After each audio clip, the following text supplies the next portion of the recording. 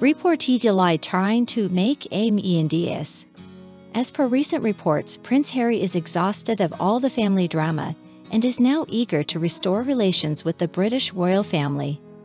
However, there are questions as to how his wife Meghan Markle will react to this attempted reconciliation.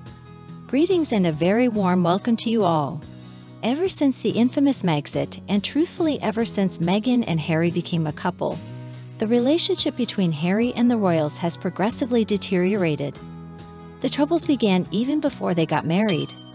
Prince William cautioned Harry that he was rushing into things too quickly with Meghan, and that he should take more time to really get to know her first. But Harry did not want to hear that well-intentioned advice. Even though it was sound counsel, Harry thought he knew better. Of course, William was not the only family member who expressed reservations about Harry hastily marrying Meghan Markle.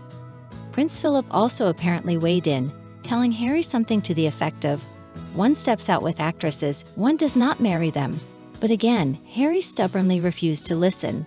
And now look at the mess that has unfolded. Harry's relationship with his family lies in tatters. Now let's be clear that Harry is no blameless victim in all this. But at the same time, I will always believe that Meghan is more responsible than Harry for how things have turned out.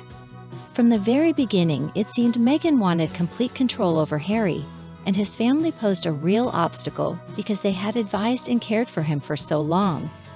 They represented a genuine threat to Meghan because, you see, she needed to be the only one influencing Harry's decisions. She convinced him they didn't require those fussy royals anymore, and should instead seek fame and riches in California. That is precisely what they did. But now, almost 4 years later, they have crashed and burned, and according to a source who spoke with Closer magazine, Harry is prepared to make amends and come home. The insider said Harry wants to start the new year off right by focusing on reconciliation, and fortunately for him, Charles wants that too. Reports have consistently indicated that even though the king feels hurt by Harry's actions, he still desires to make peace with his son. He still loves him. He wants his son to be part of his life and to get to know his grandchildren if they genuinely exist. Now, of course, it won't be so straightforward with Prince William. Harry has a lot of fence mending to do with his older brother, and it may be too late. William may never fully forgive him, but at minimum Harry can try to re-establish a bond with his father. The source went on to say Charles has gained wisdom with age, and if he wants anything, it is for William and Harry to repair their relationship. He is urging William to be the bigger man and reach out first. It is his mission to get the brothers on good terms again. And let us not forget that Harry himself recently said, "I love my mother country, and I love my family, and I always will." I believe those words were genuine, even though Harry's behavior over the past 4 years has indicated anything but love for his family and homeland. But despite everything, I think at this point Harry realizes he made a colossal mistake following Meghan to California. He knows his only true home is in the UK with his family. The reality is he is miserable with Meghan, her mother, and their hater-on Marcus Anderson. He has no real place in California. That is the plain truth. However, the first step, and you know what I am about to say, the first step is that Harry must divorce that nasty woman he married. If he cannot rid himself of Meghan, there is zero chance of him ever repairing his relationship with his father or brother. Especially considering the appalling stuff said about Catherine in Spare. It will not be straightforward for William to pardon Harry or Meghan for that. And by now, the royals comprehend very clearly that it is unsafe to permit Meghan Markle into their midst. So if Harry refuses to divorce her, he has no shot at being welcomed back into the fold. But you know my perspective, I am convinced the marriage is already over in all but name. I believe they are just keeping up appearances for whatever reasons. I'm sure there are many valid justifications, and details are likely being worked out behind closed doors regarding the divorce settlement, invisible children, property division, etc. It's undoubtedly a complex matter. I anticipate that in the coming weeks or months, we'll see increasing signs that things are not blissful in Montecito. And eventually we'll get the official divorce announcement. I don't know how long it will take, but dear audience, I feel it drawing nearer. Alright folks, and now for what is perhaps my favorite part of the video, discussion time. Today we'll be talking about the insightful comments you all left under my previous video, Sussex Marriage is Over, Royals Victorious. In that video I discussed the many indications that Meghan and Harry are through, and who might come out the winner after their split. Clearly it won't be Meghan Markle. Now let's see what you clever viewers had to say. The first comment is from appreciation for Queen Elizabeth. Royals, you should count your lucky stars if you have no responsibilities left to attend to with Markle and Harry. When either of them attempts a return, just remember the dreadful behavior they have shown to members of the monarchy and walk away from any requests they pressed and go right ahead. And with your own positive lifestyles, you are very much valued by all members of the British society and among sensitive American citizens as well. Markle and Harry are ready to be certified, as has been mentioned by a member of the nation, meaning they are incompetent. Thank you for your discerning remarks. I wholeheartedly concur. But I don't foresee the royal family allowing themselves to be exploited by Harry and Meghan ever again. They won't stand for it. Harry and Meghan tried their best and failed. So now they need to call it quits, and Harry should attempt to make amends with his family if he has any hope of a decent life after Meghan. And here is a reply from Maria Stabler. I hate what the pair of them have done to their families and their lies about their Invisikids. I hope they have a long and painful marriage, doing to each other what they dish to the world. They deserve each other.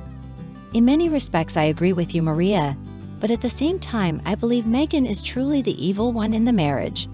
Harry is just a complete fool. Should he be punished for his misdeeds? Absolutely. But should he be condemned to a lifetime with Meghan? I'm not sure that would be fair. Now here's an interesting discussion started by Bruce Scotland 8538. As an American, it is hard to believe the royals would welcome him back. He is a pathetic user and grifter. Thank you, Shyla, for raising this thought-provoking point. Denise says, the British don't want him back either. Yvonne Bell counters, they may take him back into the family, but he should never be allowed to be seen in public ever again. I'm inclined to agree with you most, Yvonne. Carol asserts, I highly doubt William can forgive or forget. He won't let has-been go back, too much damage done. You may be right, Carol, but I don't know. If Harry tries to get back in through his father, he could succeed. I think the king will be more sympathetic. Now if he waits too long until William is in charge, not a chance. Gina argues, you make a fair point, Gina. At least with the family keeping an eye on Harry, they can protect him from himself and also shield the public from dealing with him.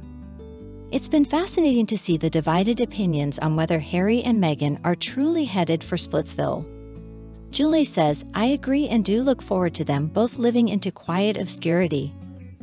But Trudy contends, I don't think the end is near for Harry and Meghan's relationship. I think it is already here. I'm with you, Trudy. The signs are everywhere. Kate London echoes, yeah, Kate, I'm on the same page. Most of us have just been waiting for the inevitable announcement. Still waiting, but I think it's imminent. However, Lydia Smith has a different take. Not yet. That divorce will come in the near future. She has 4 more years to bear this bear. She won't let go until those years are completed for those retirement benefits. So she won't let that go unless Harry pushes an early divorce. I'm no lawyer. The laws are strict here in California about divorces. So if those kids are real, she'll have a luxurious child support check. And if not, spousal support will be luxurious as well. Wow, she'll be known as the biggest gold digger in history. And Harry will be known as the biggest sucker in history. Too bad. I always thought that a prince was smart with values. This prince proved me wrong. Mama Cuckoo. It's an intriguing perspective, Lydia. You could be right. Maybe Meghan is just biding her time waiting for the 10-year mark. But I still lean towards thinking Harry may be prepared to leave Meghan sooner rather than later. There's been so much chatter indicating they should not be viewed as a cohesive unit, and most of it tries to cast Harry in a sympathetic light compared to Meghan. That feels purposeful to me. All right, my friends, unfortunately that's all the time we have for now. Please let me know your thoughts. Do you think there's any chance of Harry reconciling with his father and brother? Where does Meghan fit into all this? I'd love to hear your opinions in the comments. If you enjoyed this, don't hesitate to like and share with others who may appreciate it too. And as always, click subscribe so you don't miss any updates. Thank you so much for watching, have a wonderful weekend, and I'll see you in the next video. Here's wishing you and your loved ones a very happy, healthy, and prosperous 2024.